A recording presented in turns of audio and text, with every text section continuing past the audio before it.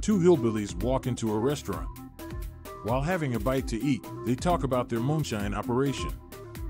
Suddenly, a woman at a nearby table, who is eating a sandwich, begins to cough.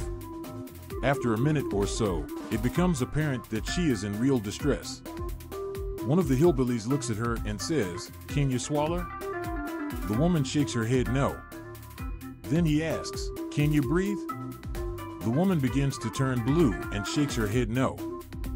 The hillbilly walks over to the woman, lifts up her dress, yanks down her drawers, and quickly gives her right butt cheek a lick with his tongue.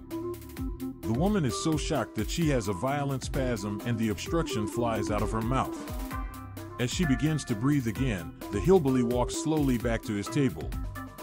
His partner says, "You know, I'd heard of that there hind leg maneuver, but I ain't never seed nobody do it."